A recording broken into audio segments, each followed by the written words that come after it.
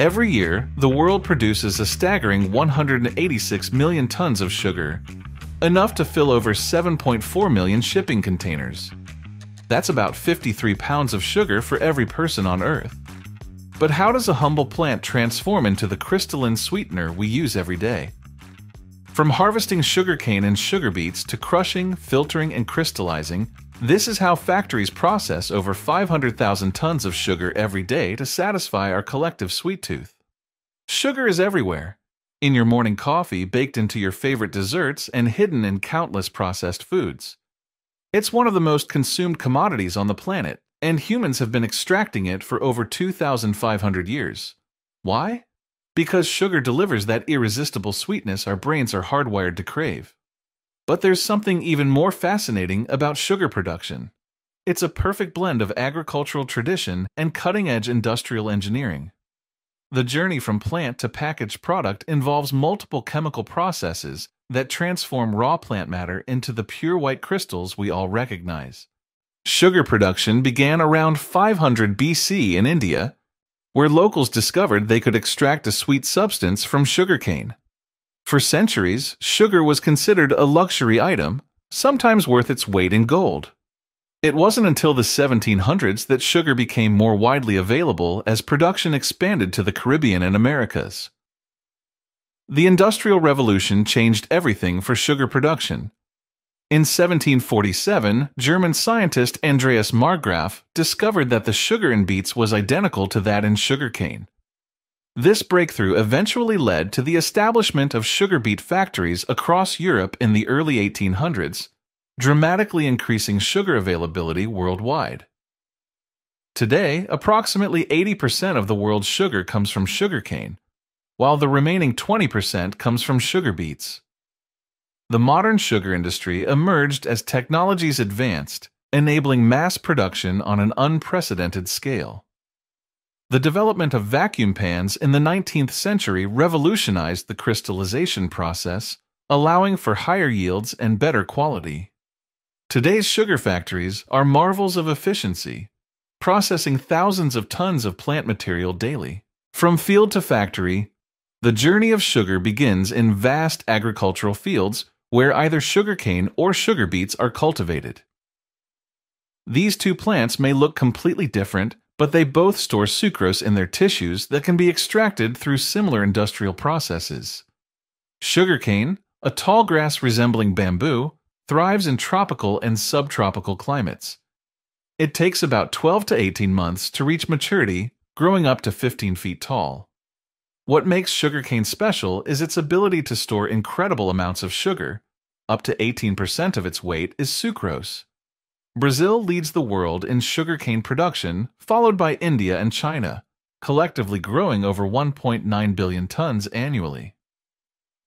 In contrast, sugar beets look like large white carrots and are adapted to temperate climates. They reach maturity in just 4 to 5 months and contain 15 to 20% sucrose by weight. Russia, France, and the United States are the leading producers of sugar beets. These hardy vegetables revolutionized sugar production by allowing countries in cooler climates to produce sugar domestically instead of importing it from tropical regions. The harvesting methods for these crops differ significantly. Modern sugarcane harvesting is typically mechanized, with massive harvesters cutting the cane stalks at the base and stripping away the leaves.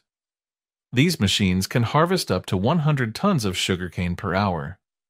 Sugar beets are harvested using specialized equipment that pulls the entire plant from the ground, cuts off the tops, and collects the roots.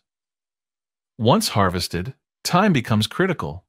Sugarcane begins losing its sucrose content immediately after cutting, so it must reach the processing facility within 24 hours. Sugar beets are more stable and can be stored for weeks in large piles before processing, though they're usually covered to protect them from freezing and rain. When sugarcane arrives at the factory, it undergoes immediate processing to prevent sugar losses. The first step is washing and preparation. Massive water jets spray down the cane to remove dirt, rocks, and other debris. The clean cane is then fed into shredders, massive rotating blades that tear the tough stalks into fibrous pieces breaking open the cells to make sugar extraction easier. Sugar beet processing begins similarly with a thorough washing. Giant rotating drums remove soil and debris from the beets. The clean beets are then sliced into thin strips called cassettes by automated slicing machines. These V-shaped strips maximize the surface area for sugar extraction. A single sugar beet factory might process over 10,000 tons of beets daily during peak season. The extraction methods differ between the two crops. For sugarcane, massive roller mills crush the shredded cane. These mills consist of multiple sets of counter-rotating rollers that squeeze out the sugar-rich juice like a giant mechanical press. Water is sprayed onto the cane between sets of rollers to help dissolve additional sugar in a process called imbibition. A typical mill can extract about 95 to 97% of the sugar from the cane. The leftover fibrous material, called bagasse, isn't wasted. It's burned in special boilers to generate steam and electricity, making many sugar factories energy self-sufficient. Some modern mills produce enough excess electricity to sell it back to the power grid. For sugar beets, extraction occurs through diffusion rather than pressing. The sliced cassettes are fed into a diffuser, a large vessel where hot water flows countercurrent to the beet slices. This dissolves the sugar into a raw juice through a process similar to brewing tea, except on an industrial scale. A modern diffuser can process up to 17,000 tons of beet slices daily, extracting about 98% of the sugar.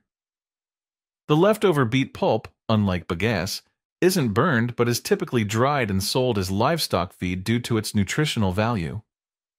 This creates an additional revenue stream for beet sugar factories.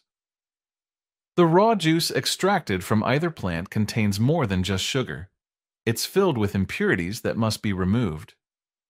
The juice appears as a murky, dark-colored liquid bearing little resemblance to the white crystals we associate with sugar.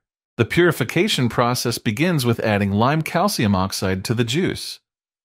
When mixed with the raw juice, the lime neutralizes acids and combines with impurities to form larger particles that can be separated out. Carbon dioxide is then bubbled through the mixture in a process called carbonation. This creates calcium carbonate particles that trap additional impurities as they form. Large industrial filters then remove these particles. Modern factories use massive pressure filters that can process thousands of gallons per hour. The filters consist of stacked plates covered with filter cloths that catch the solid particles while allowing the clarified juice to pass through. These filters must be cleaned regularly as they become clogged with the removed impurities. After filtration, the juice undergoes additional treatment with sulfur dioxide to remove colorants and achieve a lighter-colored solution. This process, called sulfitation, prepares the juice for the next critical stage: evaporation. The purified juice, now a clearer golden liquid, contains only about 15% sugar, too diluted for crystallization. Massive evaporators concentrate this solution by removing excess water. These evaporators are arranged in a series called a multiple effect evaporation system, where steam from one effect heats the next, maximizing energy efficiency. Inside these towering vessels, the juice boils under vacuum conditions, which lowers the boiling point and prevents caramelization of the sugar. As water evaporates, the solution becomes increasingly concentrated until it reaches about 60 to 70% sugar content. This thick honey-like substance is called syrup. The syrup moves to vacuum pans, large vessels where controlled crystallization occurs. A sugar boiler, one of the most skilled positions in a sugar factory, oversees this critical process. Small sugar crystals called seed grain are added to the syrup to serve as nuclei for crystal growth. Under carefully controlled temperature and pressure conditions, sugar molecules in the solution gradually attach to these seed crystals, causing them to grow larger. This crystallization process can take several hours as the sugar boiler monitors crystal formation through viewing ports and sampling. The goal is to produce uniform crystals of the desired size. The resulting mixture of crystals and remaining syrup is called masacuate, a thick, porridge-like substance that contains fully formed sugar crystals suspended in molasses. The masacuate is fed into centrifuges, machines that spin at over 1,000 rotations per minute, generating forces more than 1,000 times that of gravity. This tremendous force separates the sugar crystals from the surrounding syrup. As the centrifuges spin, the liquid molasses passes through tiny perforations in the centrifuge basket while the crystals remain inside. These industrial centrifuges operate in cycles, spinning for a predetermined time before stopping to discharge the separated sugar. A single centrifuge can process several tons of masacuate per hour. The separated crystals are sprayed with a small amount of water to wash off any remaining syrup, resulting in white sugar crystals. The molasses separated during this process isn't waste. It contains significant amounts of sugar that can be recovered. The molasses is recycled through the crystallization process multiple times, with each cycle producing progressively darker molasses and less sugar. After the final crystallization, the remaining blackstrap molasses becomes a byproduct used in animal feed, alcohol production, and various food products.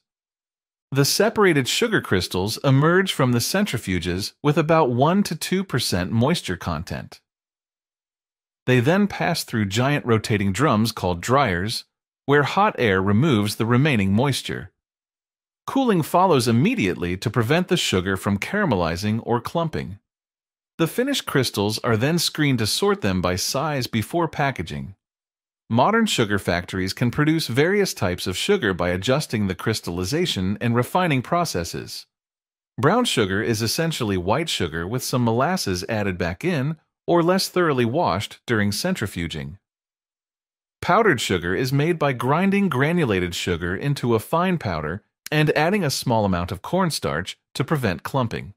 The final stage of sugar production involves packaging the finished product for distribution. Automated packaging lines fill bags ranging from individual packets to massive 2,000-pound super sacks for industrial customers. Quality control systems using optical sensors inspect the sugar for any foreign materials or off-color crystals.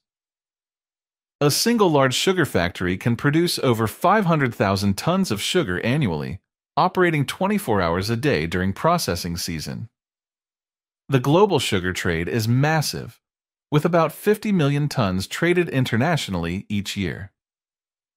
Brazil, Thailand, and India are the largest sugar exporters. From the ancient methods of pressing and boiling cane juice in open pans to today's highly automated factories that can process thousands of tons daily, sugar production has evolved dramatically. Yet the basic principles remain the same. Extract the sweet juice from the plant, purify it, and crystallize it into the familiar product we use every day. Thank you for tuning in. If you have suggestions for our next video, feel free to share them in the comments below. We'll be sure to give you an acknowledgement for your contribution.